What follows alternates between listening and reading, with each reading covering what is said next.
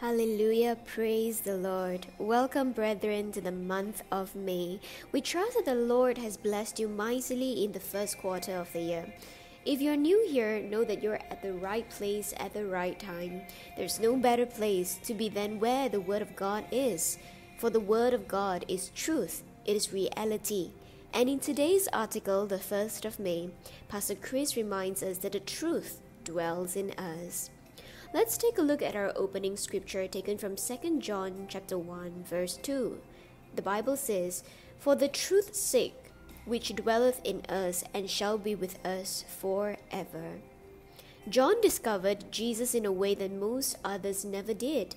He saw something about the Word of God that was unique. He alone shares with us in his gospel writing. In John chapter 1, verse 14, he said, "And the Word was made flesh, and dwelt among us, and we beheld his glory, the glory as of the only begotten of the Father, full of grace and truth." John understood it because he was there when Jesus was taught, and said, "I am the way, the truth, and the life. No man cometh unto the Father but by me." He heard Jesus say, "I am the truth." And so when Jesus, in his prayer to the Father, said, "Thy word is truth," in John chapter 17, verse 17, John was able to put it together, that the word is truth, and the truth became flesh. Jesus was more than a man, more than a prophet, and more than a rabbi. He was God's truth, God in the flesh. What is truth? Truth is reality, absolute reality. Everything else fades away, but the truth of God dwells in us and shall be with us forever. You can read this in 2 John chapter 1, verse 2. Once this reality settles in your heart, you'll realize there's nothing you can't have and nothing you can't do, because the truth dwells in you. And this truth, the word of truth, created everything, including you. In James chapter 1, verse 18, the Bible says, "Of his own will begat he us with the word of truth, that we should be a kind of first fruits of his creatures." Glory to God. Wherever you are right now, you can repeat this prayer after me and mean it with your heart. It's important to know what we're confessing with our mouths at all times. Say, "Dear Father, I thank you for your word. Your word is truth. And I walk in truth because I am one with the truth. Your word confirms my prosperity, divine health, victory, dominion, and glorious life in Christ. I make progress from glory to glory as I walk in your truth, established in righteousness. In Jesus' name, amen. Praise the Lord. As always, remember to set aside time to study the Bible today. The Word of God has power and capacity to make you wise. Don't ever let the Word become too common to you, or be casual with your study times and meditation on God's Word. The Word is what God uses to mold your personality, from your character, create your habits, and chart your course in life in order for you to arrive at your divine destiny.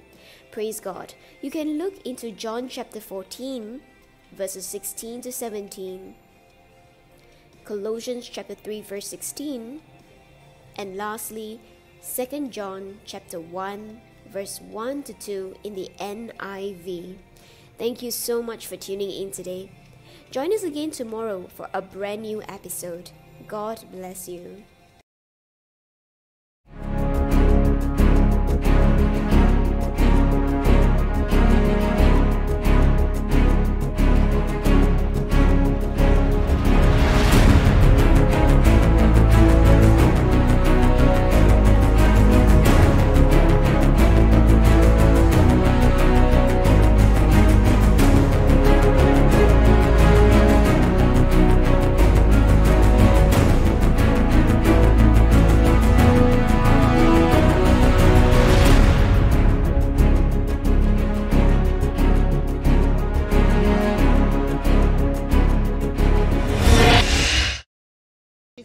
never received salvation, if you've never received Christ into your heart, if you've never experienced this life of Christ that I'm talking to you about, this is your moment.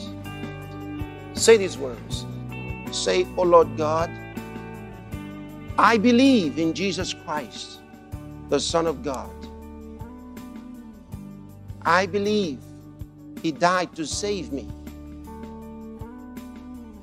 I believe God raised Him from the dead, and He's alive today. I confess with my mouth, Jesus Christ is Lord of my life from this day. And by my faith in Him, I receive eternal life into my heart, into my spirit. Thank you, Lord, for saving my soul. I have eternal life now. I'm a child of God now. I am born again. Thank you, Lord." If you just said that prayer along with Pastor Chris, congratulations. Welcome to the family of God. Rhapsody of Realities, giving your life a meaning every day.